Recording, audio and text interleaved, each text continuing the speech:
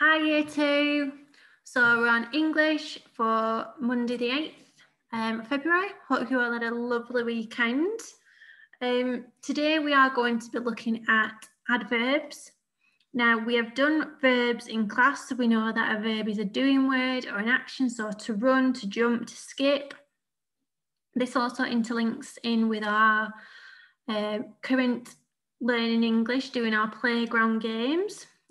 So today we're going to look at adverbs.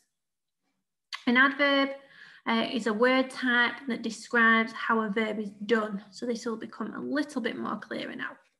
So sort the words into tables. So down here we've got different words. We've got drive, we've got softly, we've got talk, we've got kindly, nastily, laugh, merrily and fly. It's asking us here to sort the words into verbs and into adverbs.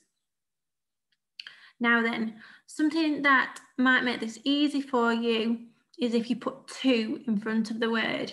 So to drive, to talk, to fly, that all makes sense. However, if you're saying to softly, to kindly, that doesn't make sense. So that should help you in being able to identify the verbs and the adverbs. And now we should really know as well what are actions or doing words. So if we look here, this has sorted the verbs and the adverbs into the table. So the verbs, we've got drive, talk, laugh and fly. Then the adverbs that describe how the verb is done, we've got softly, kindly, nastily and merrily. Right, so this is asking, complete the sentence below with an adverb from the word bank that makes sense. So it's fantastic when you are starting to use adverbs in your sentences, but they must make sense. There's no point putting a random one in there that doesn't make any sense. It says, Annabelle wrote because she was writing an important letter.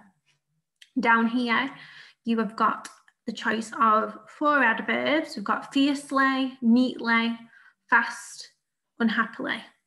Thinking about which word fits the best in that sentence, I'll just let you have a think.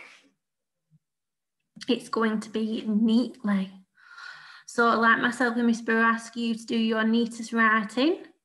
Annabelle was writing neatly because she was writing an important letter. Okie doke, this one is saying true or false. Both of the adverbs below can be added to the sentence. Do you go abroad in the summer holidays or would you rather stay at home? You've got the choice of 2 adverbs there. You've got usually or weekly. Have a little think. I think that's pretty obvious, that one, isn't it? Usually. So it's false because the adverb weekly doesn't make any sense. So there's no point putting it in there. Choose the most suitable adverb. From the word banks, the sentence makes sense. The oak tree started to shake because the wind was very strong. So we've got seriously, daily, or violently. Your choice of 3 adverbs on the bottom there. I very much doubt that the oak tree was shaking seriously. I think the best choice in there is violently, which means it's really shaking like it has been doing over this weekend with the storm coming. Okie doke. Today in your writing, we are going to be identifying adverbs, going to be using your own adverbs, and then thinking of your own adverbs relating to playground games. So putting them into context and making sure that they make sense. So the work will be on your learning from home sheet. Try your best.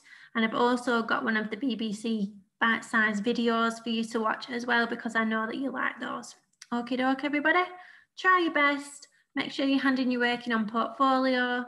And I look forward to seeing it at the end of the day. Thank you.